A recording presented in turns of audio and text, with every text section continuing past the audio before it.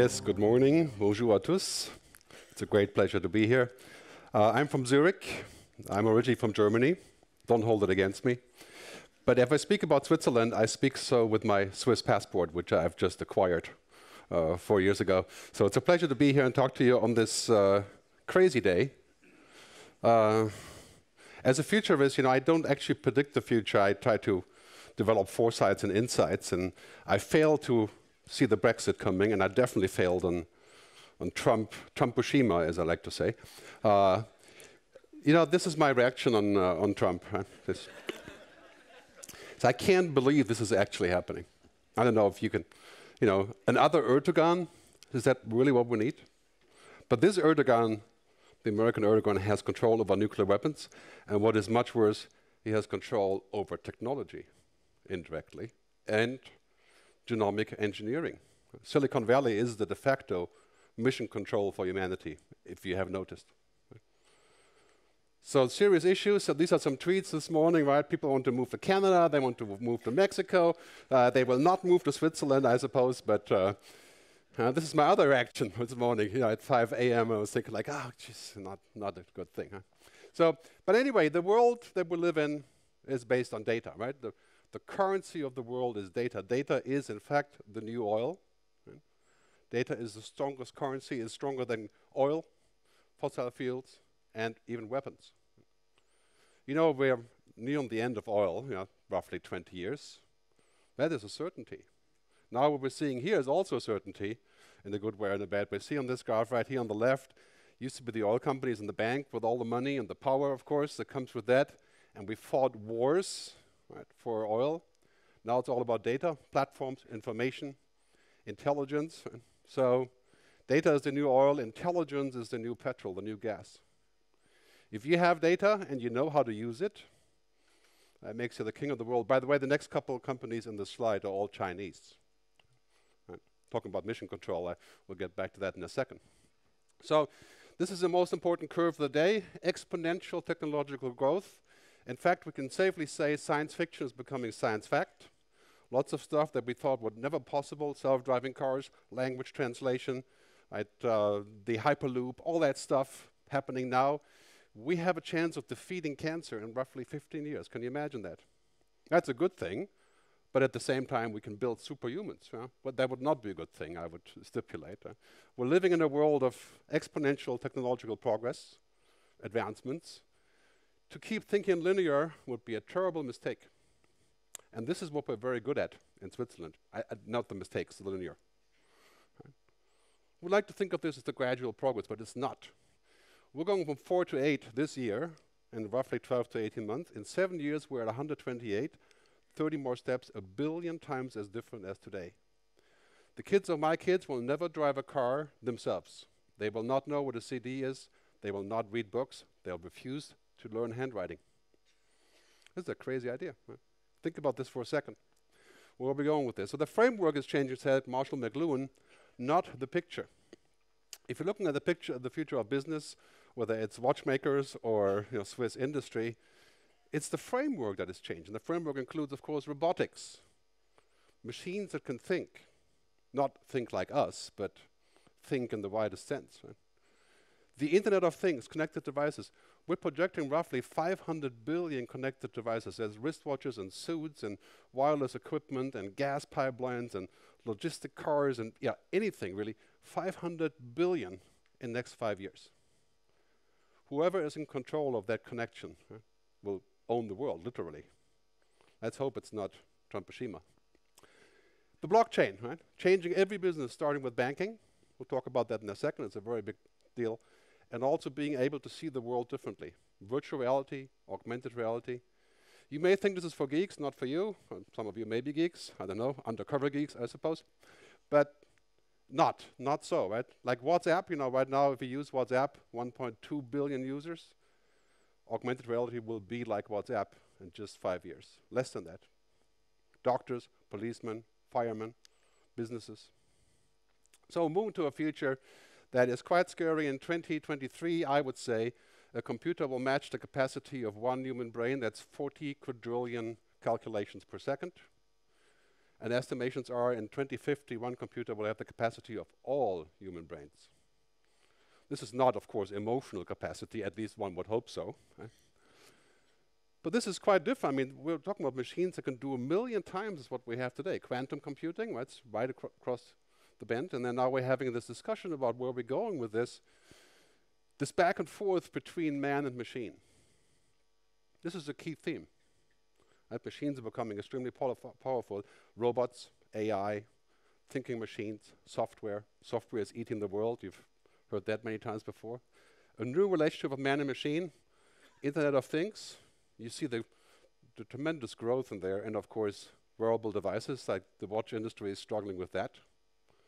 I mean, it's clearly a major trigger behind the decline of revenues. Even though I would never have one, but there are people that like them.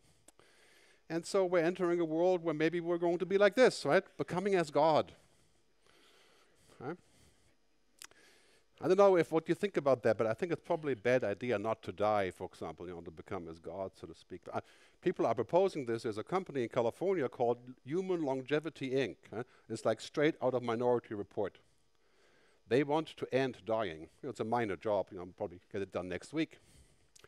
But one thing is for sure, this convergence of man and machine is years away, not decades. If you think that if you're my age, you will not get to see this, you don't have to worry, you're wrong. It's not just our kids. We're talking about rampant progress in a new social contract that we need. Who's in charge of this? Who makes the decisions? What kind of ethics will we have? What are our values? So those are very big topics. What is the purpose? We have to ask the question, why should we do that? Why should we create a giant global brain that knows everything about us so we can easier buy stuff on Amazon, right? Why? I mean, it's convenient. Why should we be able to decide what kind of children we have? Program our babies? Well, good idea if they're going to be sick, but otherwise, big ethical problem. Mission control, 98% of all IT is currently hosted in the US. And the US is under emergency regulation, if you haven't noticed, even more so today, but from September 11th. Our data isn't safe there. It's a fig leaf. So these are the mega shifts that are in my book. We'll talk about my book shortly. The mega shifts are those that we have to know.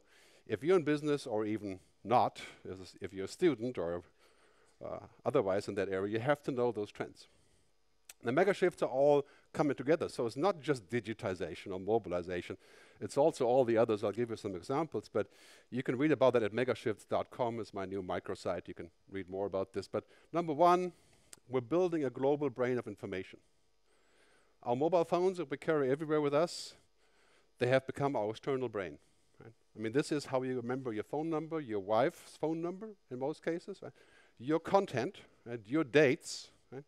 Your Tinder, just kidding. Everything is on here, right? This is our life is on here. The way of life.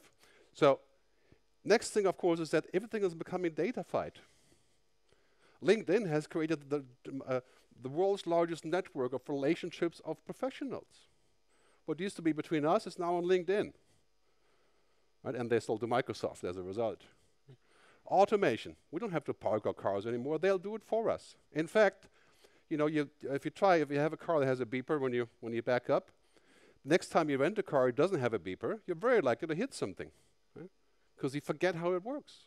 Virtualization, virtual customer service agents like Amelia, augmentation, HoloLens, mobilization. Everything is a medium now.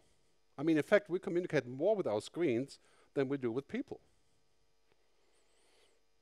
If that's temporary, I'm okay with that, right? But in the long run, that sounds like a worrisome trend. Google said the other day, CEO of Google, Sundar, said the other day, it's all going from mobile to artificial intelligence first. That's the biggest game changer. Machines that can think. Here's IBM Watson.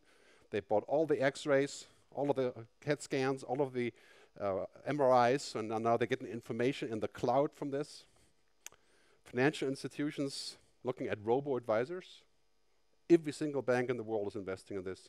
You can call and talk to them like to a person, and you would not know the difference when they're ready to roll this out. It's a pretty amazing product, and now we have all these things happening in augmented reality, doctors are using it, lawyers are using it, shoppers are going to use it, and it will not be as stupid as this thing that sits on your forehead, right? It will be like this, regular glasses. You wouldn't even know that I'm using it right now. I'm not, but. So that's actually becoming possible. Microsoft HoloLens shows how this works. Well, currently this thing is about $6,000. In a few years, it'll be 60 francs, so I don't know, 10 euros, I suppose. And at that point, we're all going to be using it, and it will be extremely immersive and very addictive in many ways, you could say. The Internet of Things is connecting absolutely everything around us already. Not just our car, our food, our banking, our e-commerce, digital money, everything on the mobile, everything intelligent. But, you know, the real problem is not that intelligent machines will kill us. That could eventually be a problem. Is that we become like them. We become too much like machines because we get used to what they're doing for us. Right? We're outsourcing our lives to them. Imagine a world without Google Maps. Yeah, we can probably make that work. Many of us can't imagine a world without Facebook. Huh? A strange thing. It's like a pleasure trap, you know, that we're stuck inside of this place. But this is becoming completely liquid, this world. It's becoming a world where we have to say, well, we can do anything through a screen. We can get married, we can find a date, we can get divorced. You know, it's 35 divorce apps, just in case you know, have a plan in that direction. And then I call this a sofalarity, another place to where we don't do anything. All we do is lie back in our chair with our virtual reality glasses. Everything comes to us with drones. Well, this is already happening in big cities in the US. Right? You don't actually leave. You just order everything through your mobile and speak to the computer. The blockchain is going to change our future in amazing ways. This is the first system that's been around for a while, but finally getting real, that is distributed, encrypted, and decentralized ledgers, like a book ledgers. So a couple of examples. The finance industry is exploding with this. The insurance industry is looking at this, and logistics industry. Some people say that if we put this together, and Unilever and Procter & Gamble and Nestle would put this together, you could save 70% of all logistics expenses. Right? Imagine that for a second. Probably more unlikely than somebody else winning the presidency, but this is a giant vortex, right? We're being sucked into a new internet, essentially. That is the blockchain. So definitely look at this. There are a bunch of great books on this. The learning really is the future is no longer an extension of the past or the present. This is a tough lesson for us here in Switzerland, saying with my Swiss passport. Because that's what we like, right? We have been the most innovative country for 6 years in a row, and what we've learned there will not apply to this future, because the future is different. The framework has changed, especially today. So this is our opportunity, but of course a challenge, you know, as I like to say, you know, anything that can be digitized or automated will be. In America, they say already, if you can describe your job, a robot will take it. Think about that for a sec. I tell my kids, okay, don't do anything that can be automated. And that's like a list gets longer every day, you know, from checkout clerk to fast food, which they would do anyway, that eat most of it. But driving cars, bookkeeping, low-level financial advice. Right? Machines can do that. Anything that you can do that's routine, give it up. Because the reverse is also true.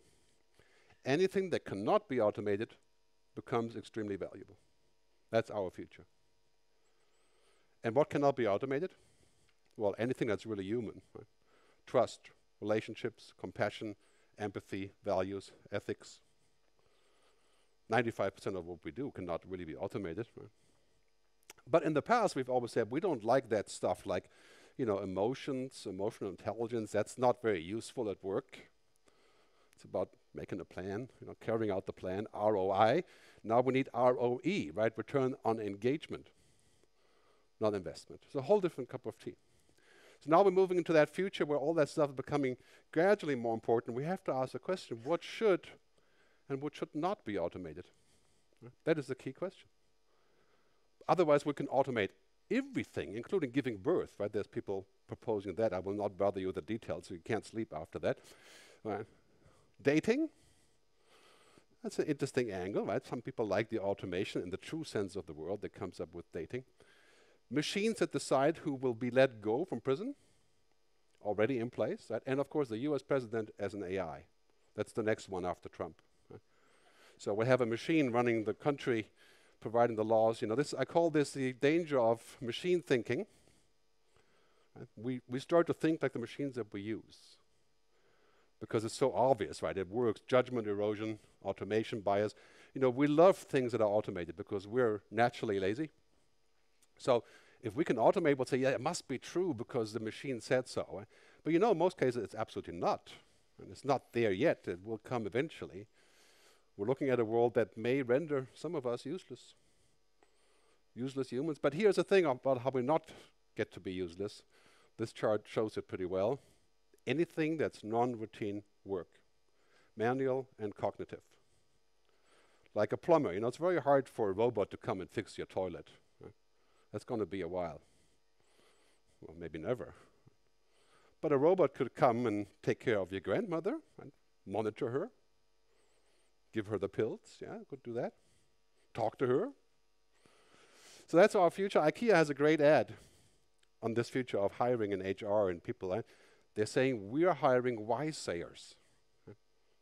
This is a question we must ask here in Switzerland. Why and who? What's our role in this universe? I'm coming to the end. So basically the power of technology, algorithms and machines is tremendous. And this is why I'm worried about Trump. I'm not worried about nuclear weapons. He will be in charge of the biggest power in the universe that we have right now, which is technology, and the next 10 years of this. But I think we have to combine that with human purpose, and then we'll get to a bright future. Right? Because I think ultimately the goal is, as Einstein already said, not everything that can be counted counts. Not everything that counts can be counted. Very important thing to remember when we talk about technology. Steve Jobs said something very similar. Right? He basically says the combination of humanism and technology is our future. That's pretty wise stuff, you know, from a guy who basically builds technology, right? So I summarize, and then I'm off with Bruno. So point number one, live linear, but think exponential. We have no choice of living anything else than linear, obviously. That's what we are, right? But we have to start understanding exponential. We need to build platforms and ecosystems. We have to immerse ourselves in these mega shifts to really understand them in pretty much any business. If you do that, I think you're safe for the future. The examples you've seen here, AI, artificial reality, the blockchain, those are the key game changers in any industry. If you think you're safe, you're mistaken. You're just as safe as the music industry from free downloading. I worked in the music industry for a while, so I have some background. Don't cheat the world with software. I like to say, don't have software cheating the world rather than eating the world. And think about digital ethics. What do we want to achieve? I'm going to publish the slides on my website. Here's my final comment. Embrace technology, but don't become it. Thanks very much for listening.